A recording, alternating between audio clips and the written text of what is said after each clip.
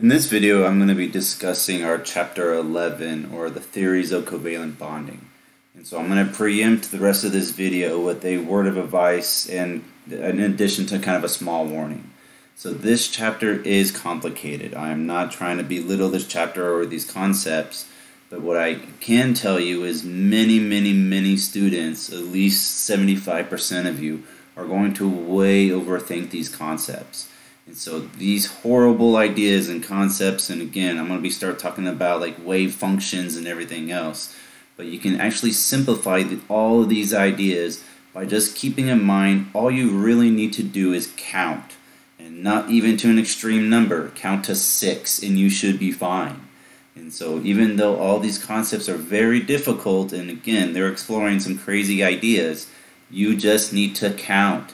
And I'll go through and explain what I mean by that, but please do not let all these complicated ideas and concepts boggle your mind so you can't answer these simple questions. And again, I say simple questions by the fact I mean you just have to count in order to figure them out. So let's start off by talking about valence bond theory. And so valence bond theory basically is the same exact ideas and concepts when we first started talking about these electronic configurations.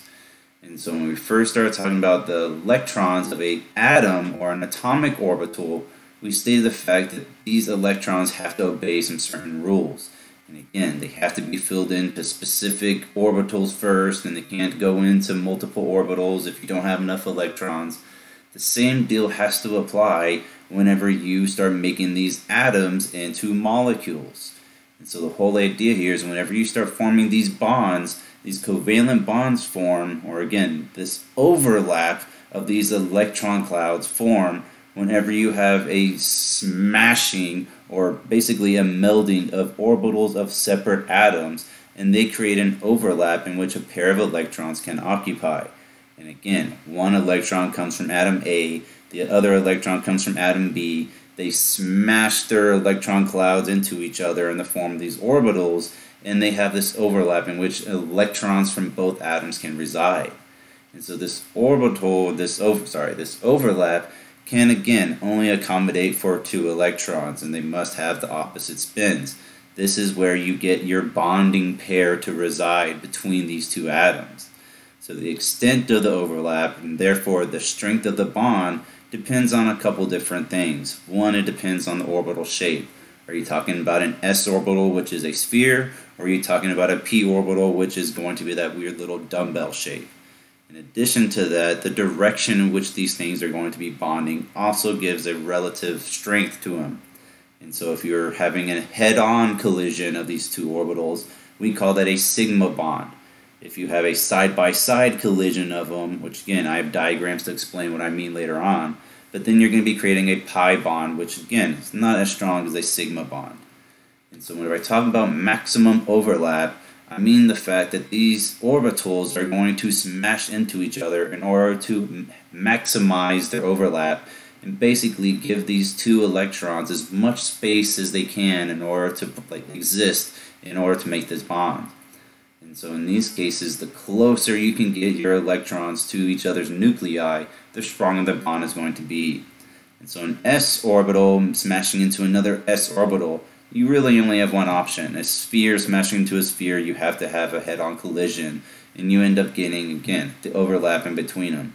And so when you're dealing with circle and circle, you can only have one area in which they're going to overlap.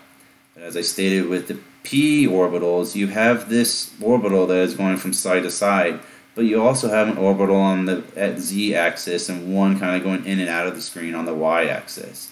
And so in these cases, if you're going to create a maximum overlap, you're not going to combine the orbital that's going up and down with this s orbital hydrogen, because it's not going to create a very nice overlap. And so in these cases, this head-on collision is always going to occur whenever you have a sideways orbital, kind of like this, with the s orbital. Very similar if you have two 2p's overlapping, you're going to have much more like a extreme overlap if you kind of combine the one that's sitting kind of like this and the one that's sitting kind of like this instead of mixing the z's and the y's.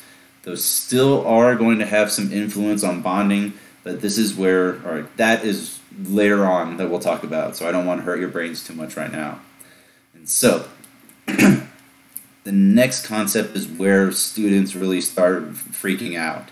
And so whenever I talk about hybridization, again, when we first started talking about all these orbitals, we said there are s orbitals, p orbitals, d orbitals, and f orbitals. But when you start making bonds, these orbitals cannot really adapt to forming bonds. And so if you are going to make a bond, you can take your atomic orbitals and you form them into what they call hybrid orbitals. And it's really easy to do if you count. And so again, I know these are complicated concepts, but please do not let it hurt your brain too much. Because in all of these cases, I'll go through and explain what I'm talking about in terms of count, but the number of hybrid orbitals formed equals the number of atomic orbitals mixed, meaning the fact that if you mix one s orbital and two p orbitals, you're going to end up with 1 plus 2 equals 3 hybrid orbitals. If you mix one s orbital and 3 p orbitals and 2 d orbitals, 1 plus 3 plus 2 equals 6. And so you're going to create 6 hybrid orbitals. And so in these situations, do not think any further than counting. And so the type of hybrid orbitals formed is dependent on the type of atomic orbitals mixed. And again, this is not too difficult to understand. If you mix an s orbital and a p orbital, you formed, very appropriately named, an sp hybrid orbital.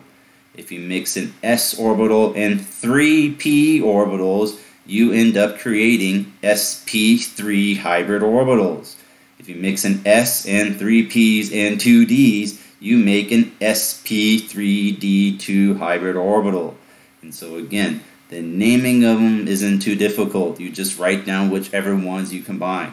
The number of them isn't too difficult. You count the numbers of things you're smashing together, and that will give you the number of hybrid orbitals you're going to create.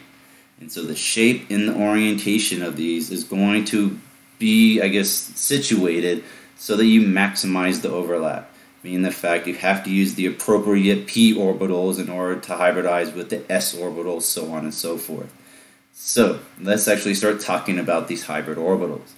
The first hybrid orbital that we come across is the sp hybrid orbital. And as I mentioned on the previous slide, you end up with an sp hybrid orbitals whenever you mix one s and one p. And so in this case, you have to remember 1 plus 1 equals 2. And so if you mix one s orbital and one p orbital, you create 2 hybrid orbitals. And because we're mixing an s orbital and a p orbital, we create 2 sp hybrid orbitals. And that is the extent of what you need to understand. And so if we need to bond with 2 things, we are going to create 2 spots for those things to bond, using an s orbital and a p orbital, which is 2. That's all you need to know. And so put this into picture form. If we have an s orbital and we mix it with a p orbital, we create 2 sp hybrid orbitals. Do not be too concerned about the shapes. That's not really the big deal. What you need to understand is that because we are creating 2 hybrid orbitals around a central atom, as we explored in chapter 10, the easiest way for 2 things to separate themselves is over 180 degrees. And so if you take a look at this, and again, nucleus is where your atom is. And so in this case, if you have 2 things, in this case the things are just hybrid orbitals, but if you have 2 things separating here, you are looking at a linear relationship. And so this 180 degrees happens because there are 2 things trying to separate it from each other. Remember, these still have, again, some electrons sitting in them. They're just 1 electron instead of a pair now. And so the whole idea can kind of be seen a little bit easier using these orbital diagrams. And so if we talk about beryllium, if you look on the periodic table, beryllium has 2 electrons.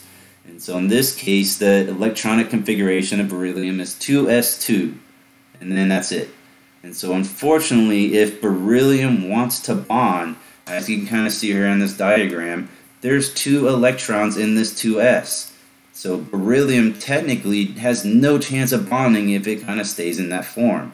And again, this is when beryllium is an isolated atom all by itself before it bonds.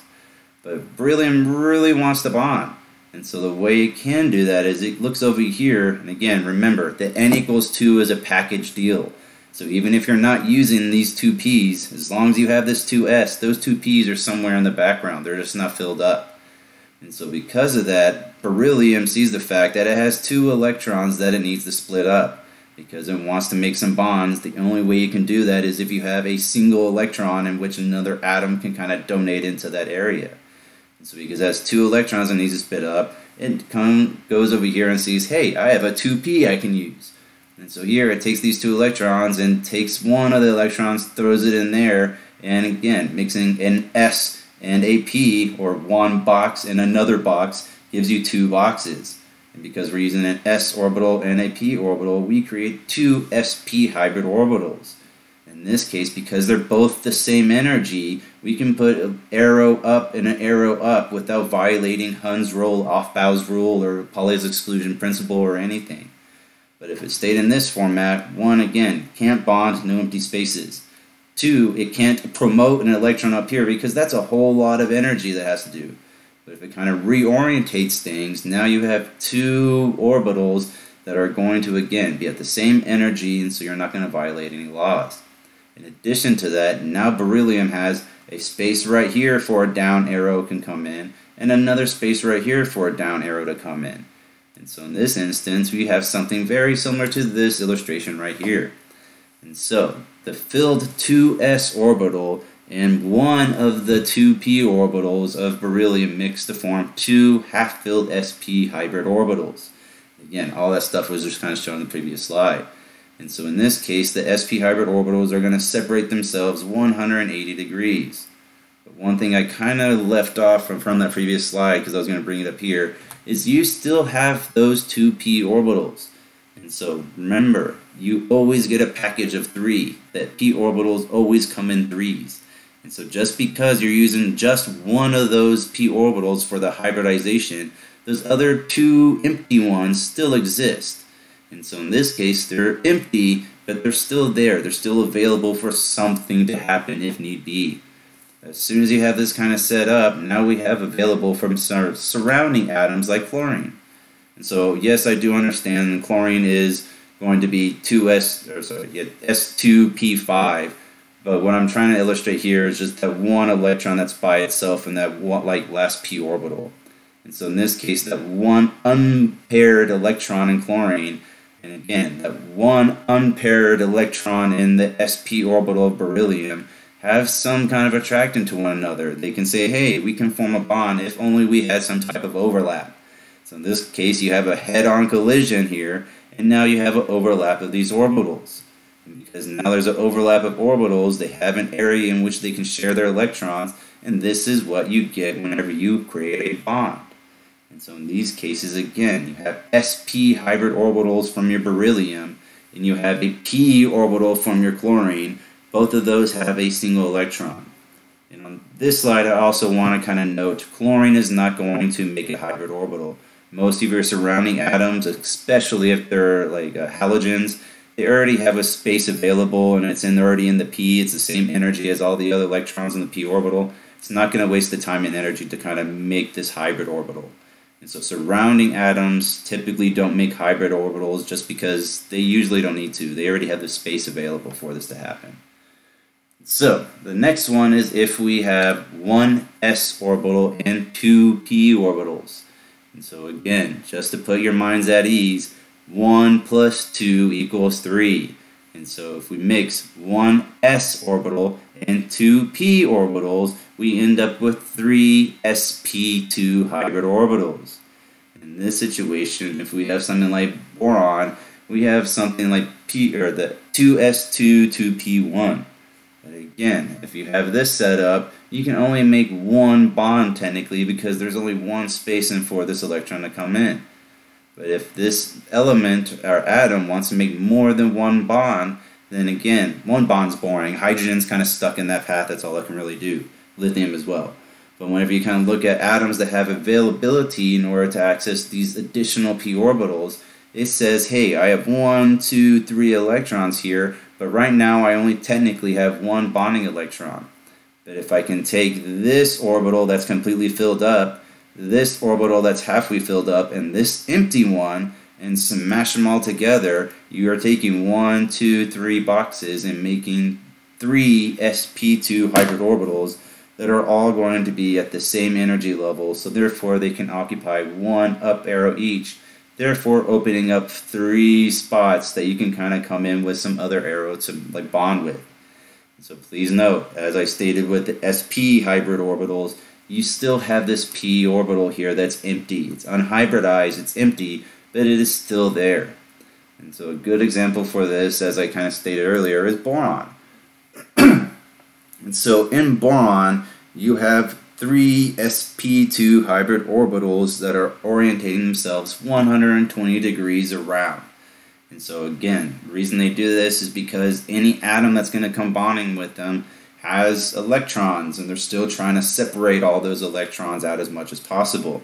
And those pairs of electrons in those hybrid orbitals want to be as far away from each other as possible. And so if you take a look at boron and the way that it's shaped here, you'll notice that those sp2 hybrid orbitals are 120 degrees away from each other.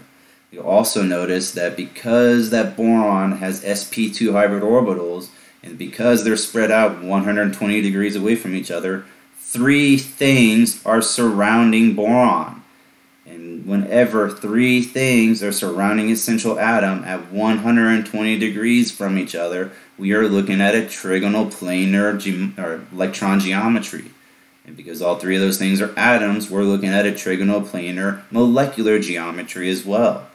And so knowing the hybridization will give you a general sense of the electronic configuration as well. And so in these cases, you need to understand how these all kind of go backwards and forwards and kind of intercorrelate with one another. And so the next one we have with these p orbitals is if we have one more electron that we can kind of spread out, we can actually now take all of our 2s and all of our 2p's and put them all together in order to create 4 sp3 hybrid orbitals. In this case, again, if you had carbon the way it exists as an atom, it looks like it could only potentially create 2 bonds. By that I mean you have only one arrow, so technically you can only have 2 atoms come in to donate electrons or overlap with electrons to make bonds.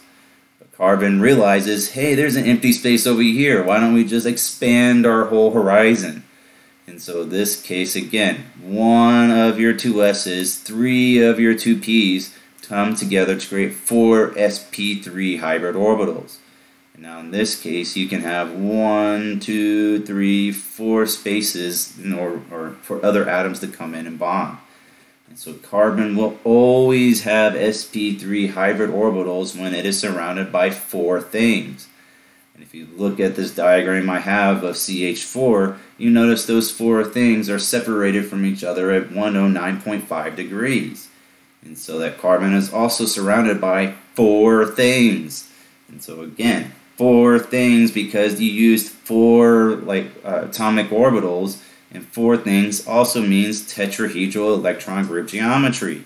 And so if you can count to 4, you know everything you really need to know about this whole geometry as well as the electrons. Again, in order to kind of make things a little bit easier, if you kind of go back through and take a look at the previous slides, sp3, how many letters are there in S and 3p's? There's 4 letters. And so again, a couple different ways to go about this, but I have to remind you, do not freak out about all of this crazy concepts. Just breathe and count.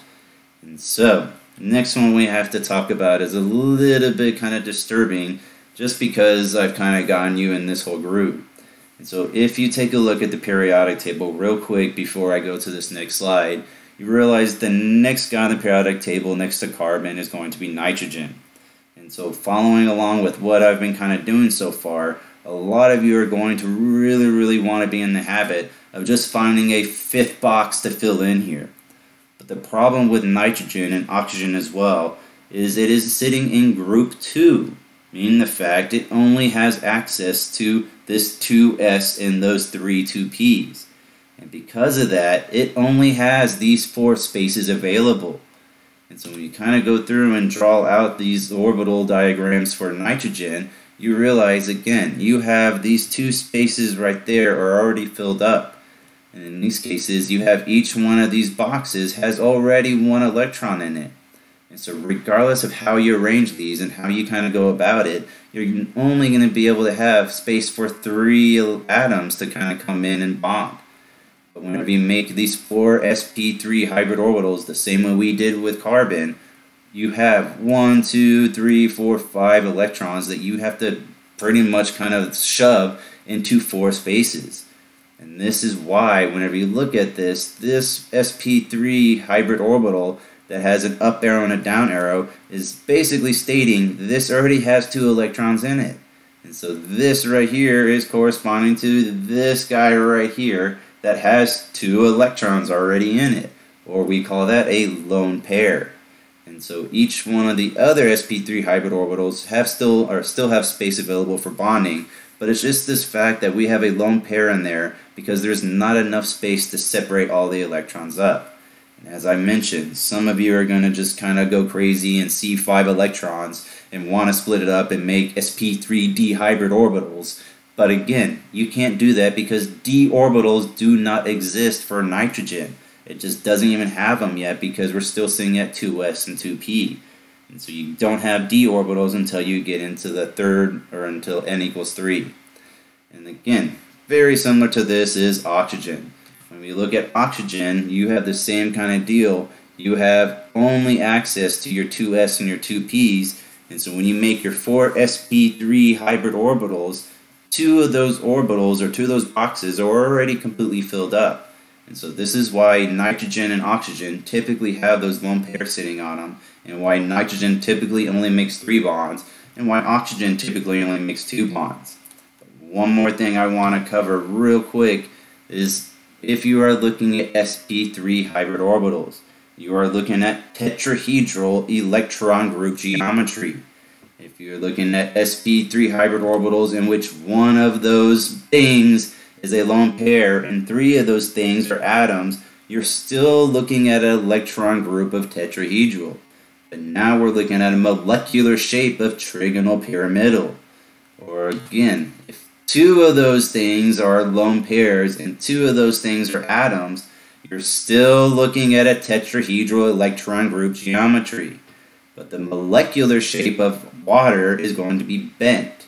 And so the sp3 hybridization tells you the electron group geometry. It doesn't really specify where those lone pairs are going to be, so you need to make sure to either draw it out in the orbital diagram or actually draw out the structure as we've done in the past. And so, now that we have sp3 covered, the next guy we have to talk about is when we actually do have access to our d orbitals. And so something like phosphorus, here again we have 3s2 3p3. In this case it can make 3 bonds, but phosphorus is kind of stingy. It wants to make 5.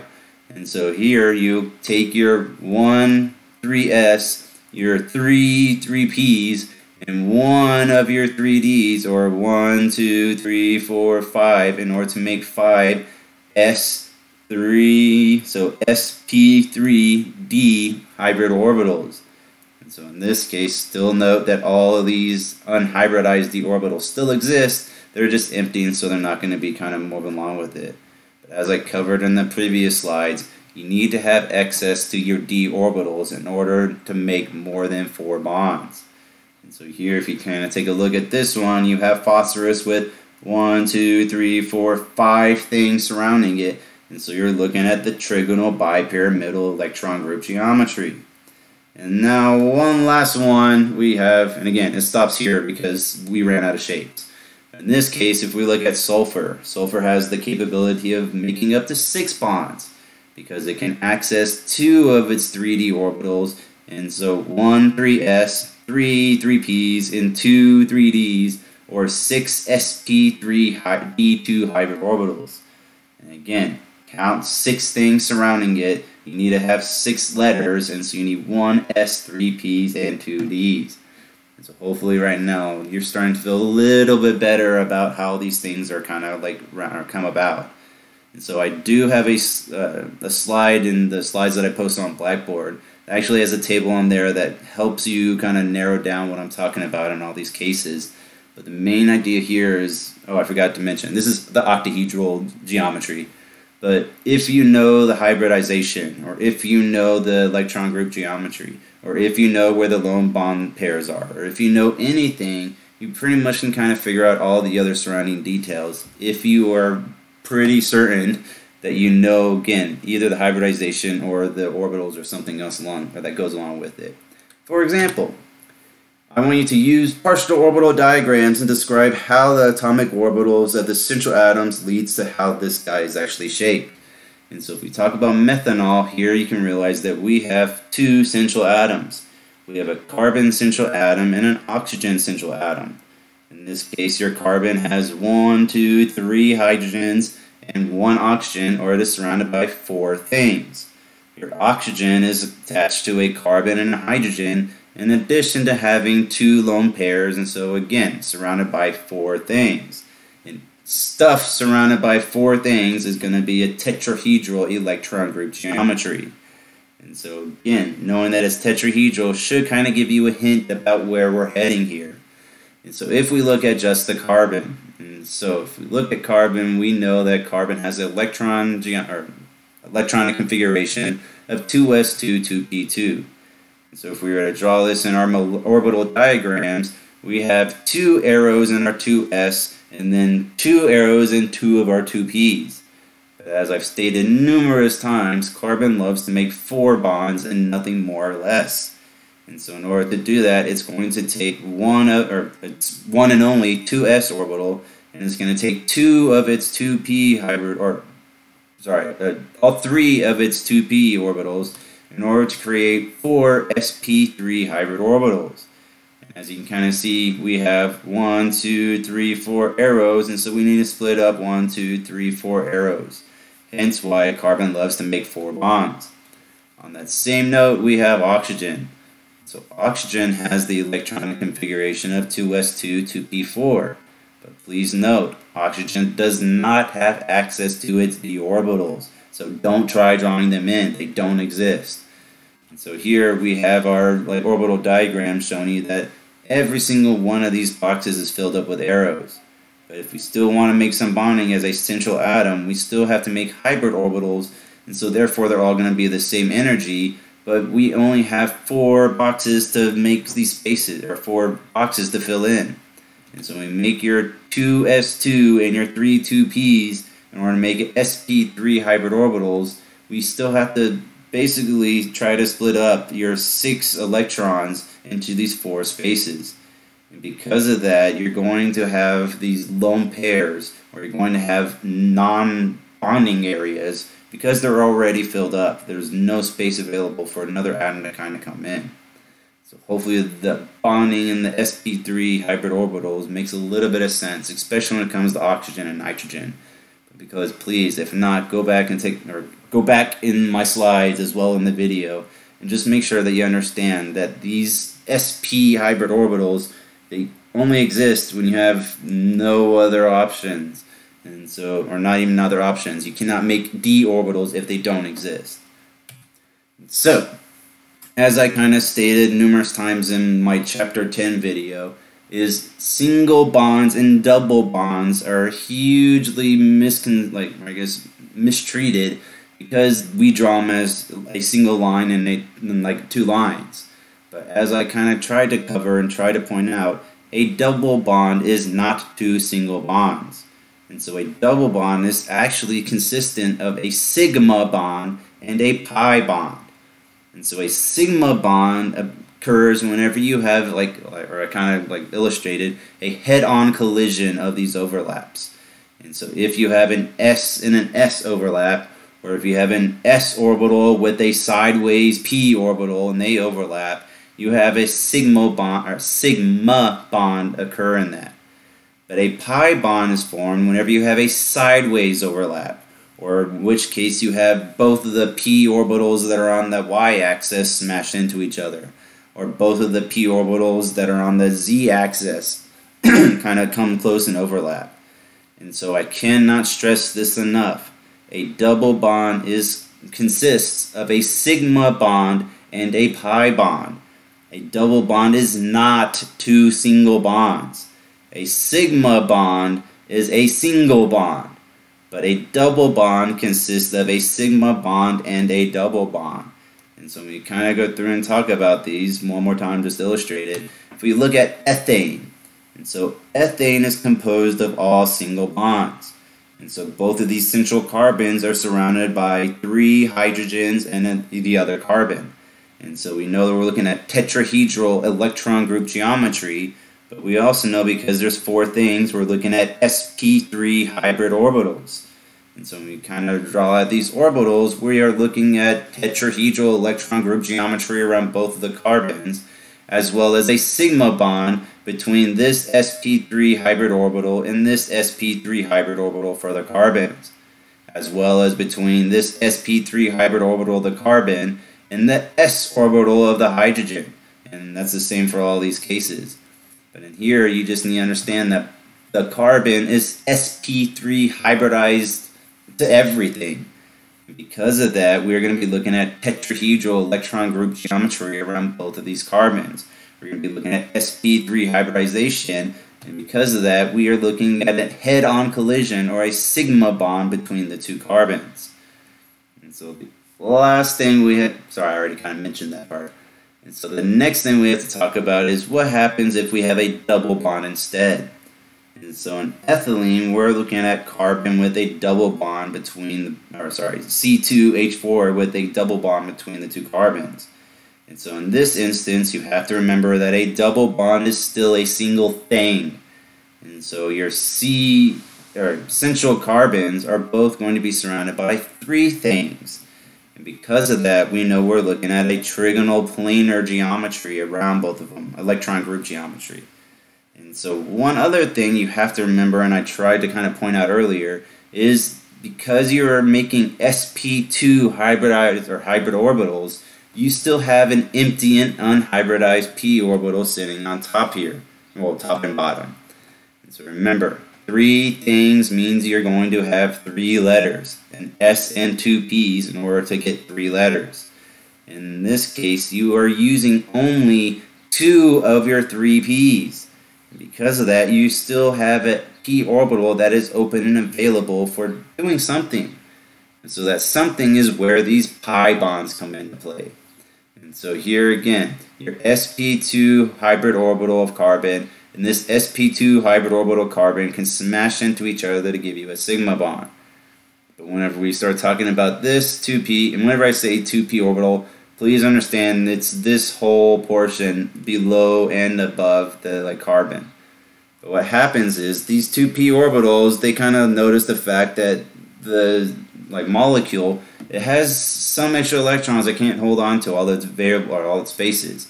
So there's 2p orbitals, they want to be involved, and so they just get a little bit bigger head.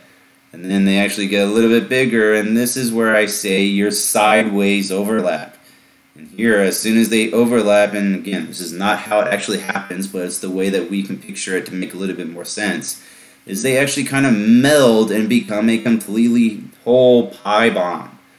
And so in these cases, again, one thing I have to point out, and it's been big red letters here, but you have to have an empty and unhybridized p orbital in order for you to create a pi bond. And so the pi bond is formed whenever you have this empty p orbital on this carbon and this empty p orbital on this carbon kind of overlap in order to make basically a hamburger bun surrounding your molecule. And so in this case, again, you need to point out this whole portion right there and that whole portion right there is still considered a single pi bond. In addition to that, a single pi bond still only holds 2 electrons.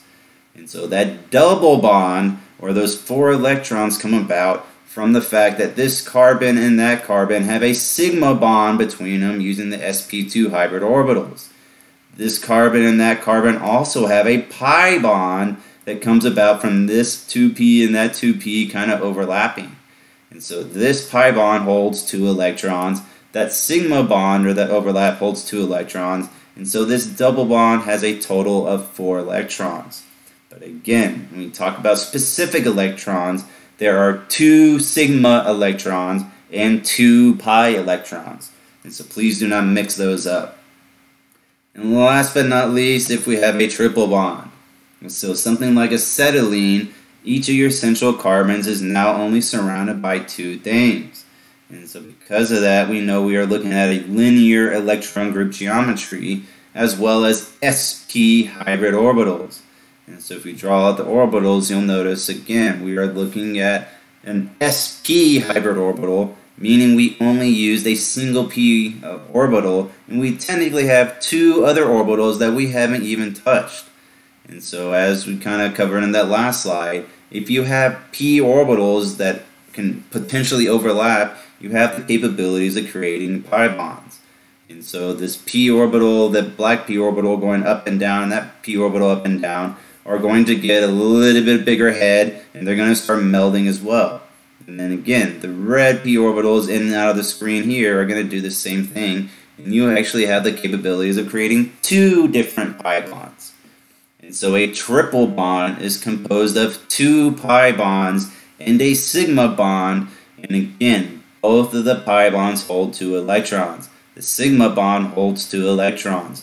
Total, this triple bond contains 6 electrons. But remember, a single bond is a sigma bond. A double bond is a sigma bond and a pi bond.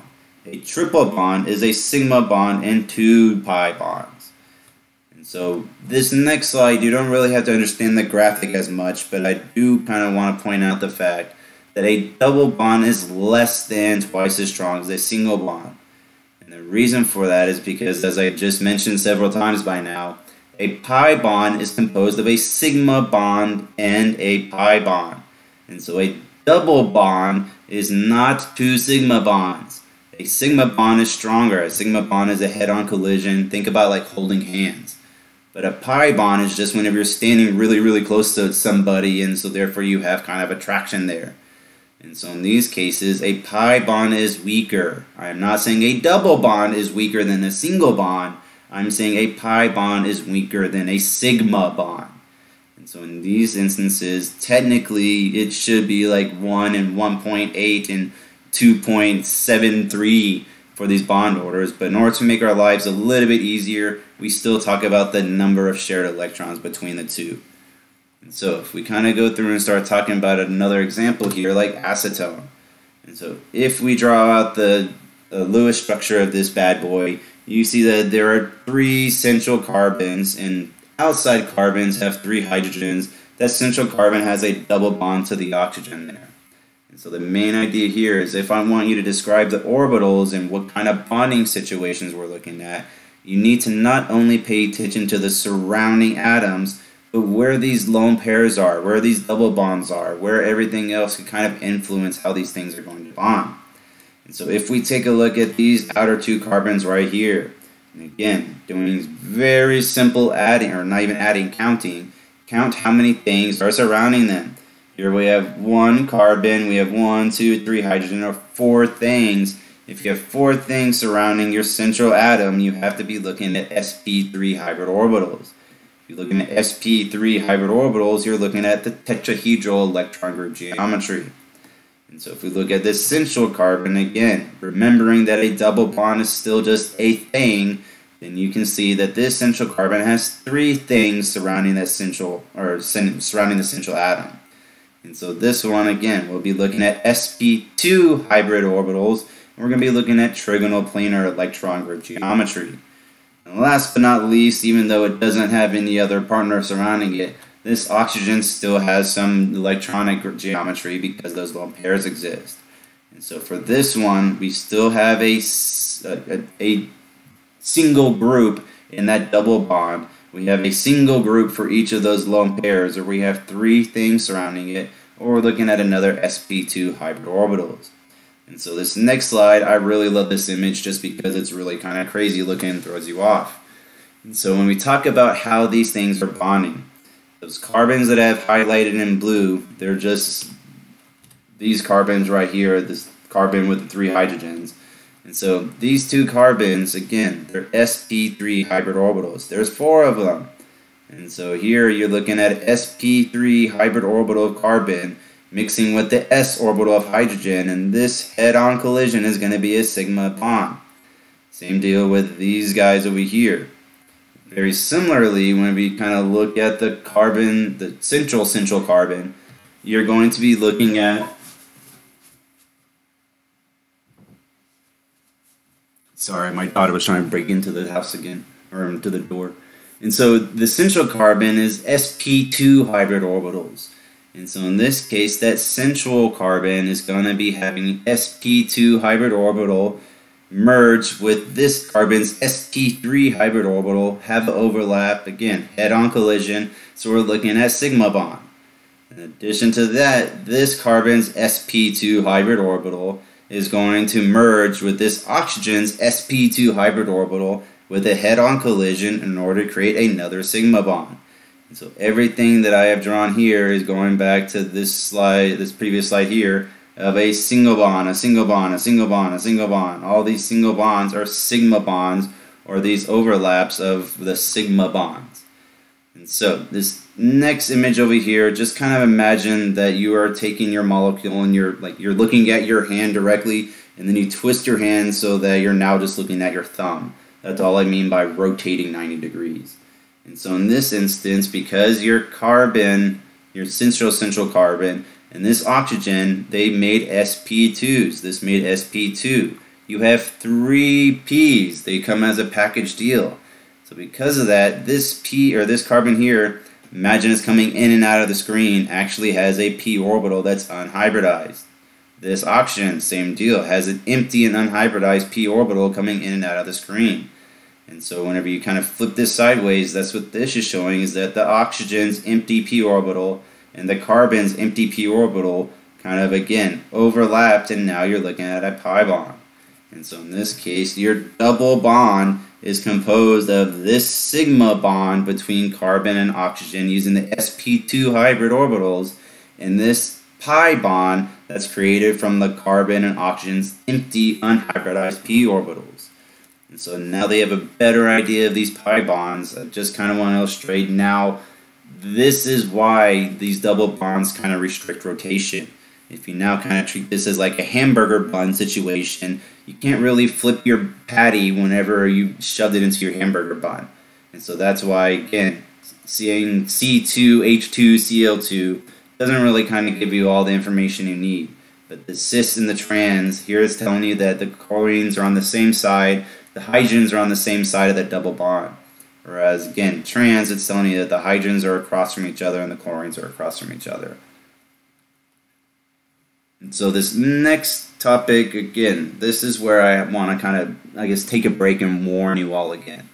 These molecular orbital diagrams and the molecular orbital theory is something that even whenever we do lectures like face-to-face, I have a lot of students kind of just start blanking out by this time.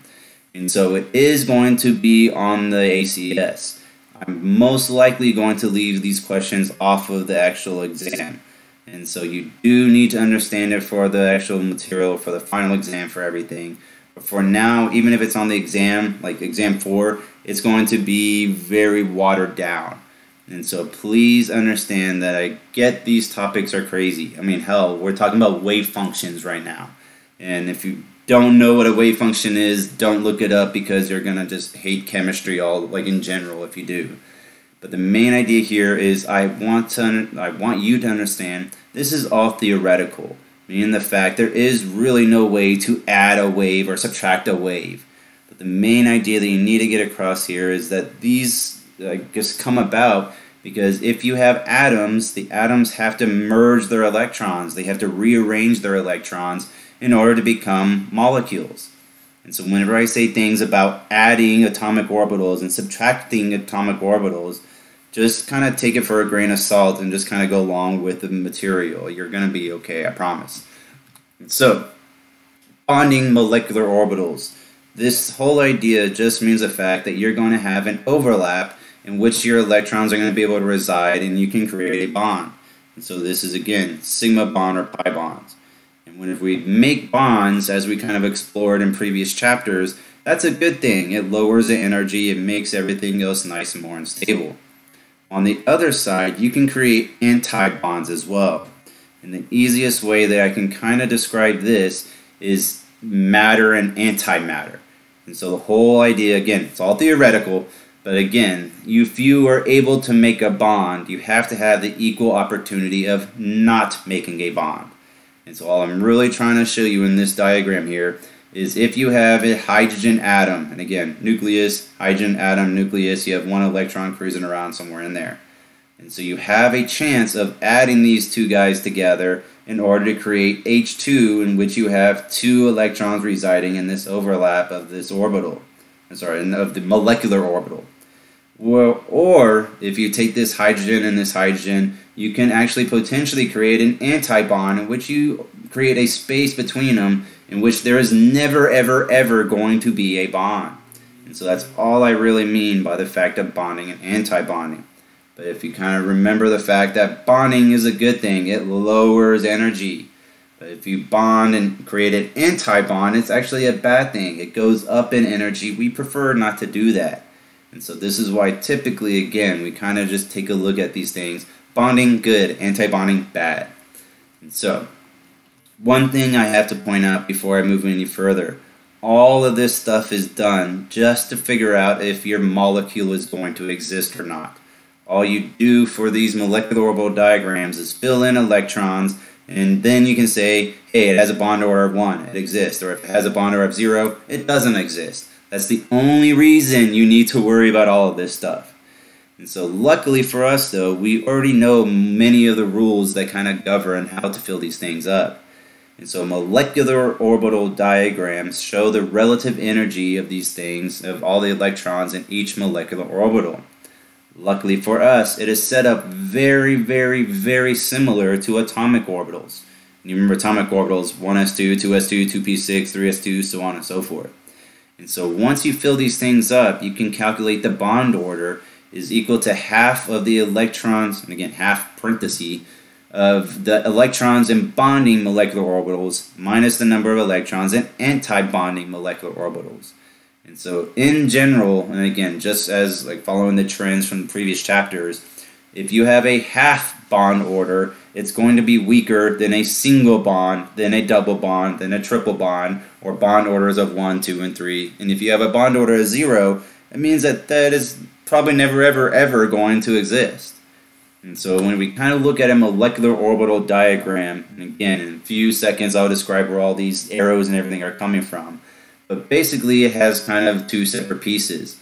On the outer edges here, you're going to be looking at the atomic orbitals of whatever atom you're referring to.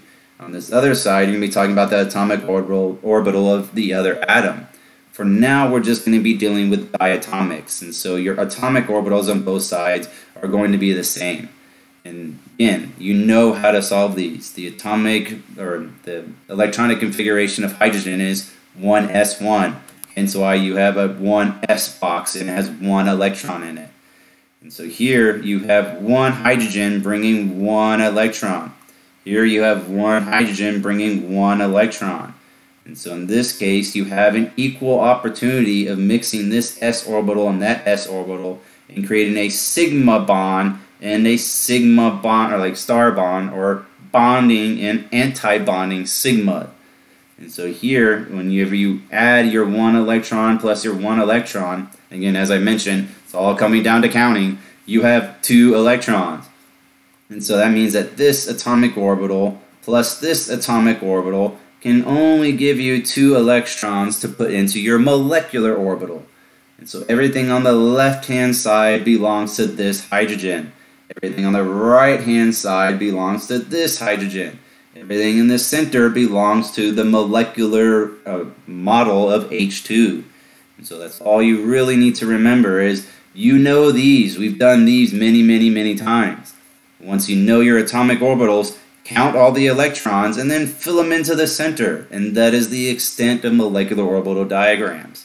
And once you know that, you just have to count. There are 2 electrons in my sigma. There are 0 electrons in my sigma star. or 2 bonding electrons and 0 anti-bonding electrons.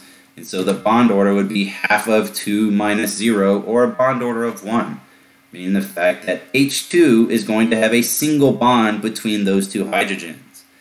And so filling in these electrons, again, it's going to be very familiar because you have done all of this before. Electrons are placed into molecular orbital diagrams the exact same fashion by the same rules as the atomic orbitals.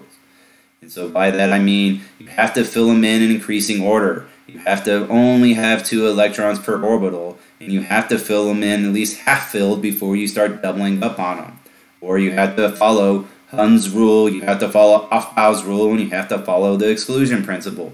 Same exact concept we kind of dealt with in the past. And so instead of this being 1s2, 2s2, now they have different configurations of sigma 1s2, but same exact relationships still apply. And so if we take a look at helium, and so helium is 1s2. And so here you have 1 atom of helium with its atomic orbital of 1s2. You have another completely separate atomic orbital from our completely separate helium of 1s2. Because you have an s orbital being combined with an s orbital, you know you have the possibilities of creating a sigma bond and a sigma star bond, or a bonding area or an anti-bonding area. And so here, just count. If you have 1, 2 electrons from this helium and 1, 2 electrons from this helium, that means you have 4 electrons total that you can put into this middle region of helium-2. And so here, if we put in 2 electrons here, we still have 2 more electrons, and so we have to go and put them into the higher higher energy level. And so we look at the bond order of this, you'll notice that half of 2 minus 2 is going to give you 0. And so this is basically illustrating that there is no such thing as helium-2. It will never exist because it will always have a bond order of 0, or basically no bond. And so if we do the same kind of deal, but instead of having 2 heliums, we have a helium and a helium plus. And so for this one, please notice helium plus has 1 electron missing because that's where the plus came from. And so when we kind of go through and look at this, we now have the same options. We can create our sigma and a sigma star, but whenever we have our 3 electrons rather than 4, we can still put 2 electrons in the bottom and fill it up completely before we move up. But for this next one, we only really have 1 electron that we can put in there. And so now the bond order is going to be half of your 2 bonding minus 1 anti-bonding, or a bond order of half. And so this is to illustrate the fact that He2+, it doesn't exist. But if we were to try to force it, it may exist for like half of a millisecond, but as soon as somebody sneezes, then again, your half of a bond is going to fall apart pretty readily. But I just wanted to illustrate, this is the main reason why we do these molecular orbitals, is just to figure out a bond order or just to see if it exists, like these ones right here. And so Li2, it tells you that you have a bond order of 1, meaning the fact that there is a way for lithium to bond to another lithium. But if we look at beryllium and count up the number of electrons, you end up with half of 2 minus 2. And so now you're looking at a bond order of 0, stating the fact that this never will exist. There's never going to be a way to form these bonds. And so, this next slide, as I've kind of done in the past, I'm going to try to prepare you ahead of time. This stuff starts getting crazy. When we start talking about S's and S's, there's only one way to smash those S orbitals together. They're spheres. It's just like taking 2 balls of Play-Doh and smashing them into each other. But whenever we have p orbitals, things get a little bit crazy. And the reason for that is because p orbitals have 3 different orientations that we can choose from. And so we can have the 2, and I have to make another video at some point, so keep an eye out for it, of showing you what I talk about. But if you take both of your fists and smash them head on to each other, you can kind of think about that as your 2 f orbitals that are laying onto their sides. And because of that, that is going to be a sigma bond that is going to be created from those 2 orbitals. But if you talk about the 2 orbitals that are kind of standing up and down, if you smash those into each other, that is a sideways overlap, and so that is going to be classified as a pi bond. Additionally, if you take the other pi orbitals that are going in and out of your screen, we are talking about, again, a sideways overlap, so that's another pi bond. And so when we kind of look at these, and again, this is what I mean by your fist smashing forward, but these sideways ones, they can only have a headwise overlap, and so this is going to be a sigma. And so if they are added to each other, we can create our sigma bond, but again, if they're subtracted, you create a sigma star bond. But additionally, you have the other two p orbitals. You have the p orbital standing up and down like this, but again, you have the pz from what they have like labeled here. That's kind of going in and out of the screen. Because they're sideways overlap, these are pi bonds. So please notice it is a pi there instead of a sigma. But because you have two of these, each one of your pi orbitals can potentially create one sigma bond and two pi bonds. Because again, there's three different orientations. You have to have three potential areas in which they can bond. And so whenever you kind of go through and look at this, each one of these p orbitals that you mix will actually have 4 different locations. And so take a deep breath, press the pause button, go grab a drink because this next slide is going to give you a headache. And so whenever you're back, push play. Alright, so whenever we talk about these molecular orbital energy diagrams, one thing I'm going to tell you right now is we will give you these structures. Even the ACS exam will give you these structures. You just need to know how to fill them out. But the problem is there's 2 structures. And so right now I would suggest you not even worrying about or pay attention to that without 2s2p and that with 2s2p mixing. It's just telling you why there are 2 structures. And so the only thing that you need to worry about is assign the correct structure with the correct elements. You only need to know about oxygen, fluorine, neon, and boron, carbon, and nitrogen. And so if you are talking about the diatomic molecule of O2 or O2 plus or O2 2 minus, you're going to be looking at this structure right here.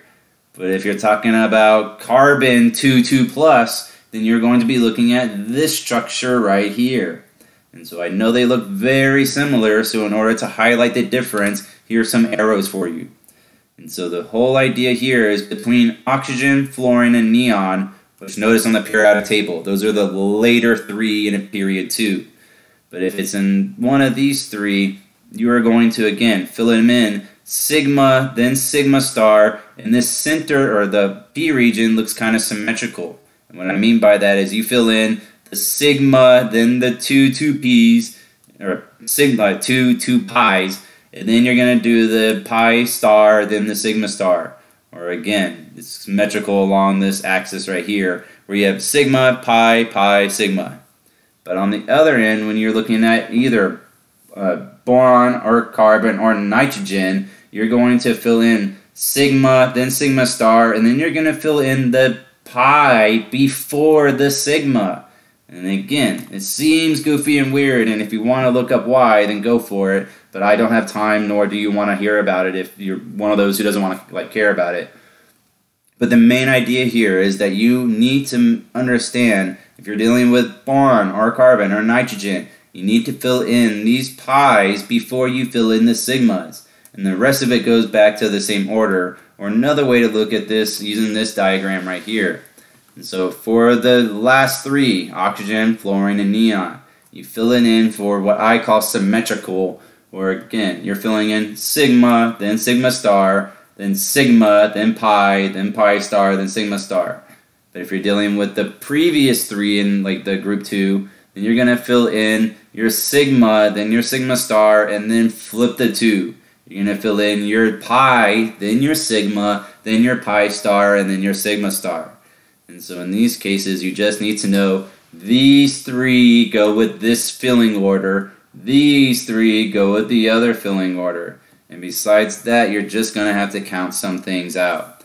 I'll try to find a few examples to make future videos on. But for now, again, do a couple of these practice, look it up on on Google, and wait for those other videos to come out.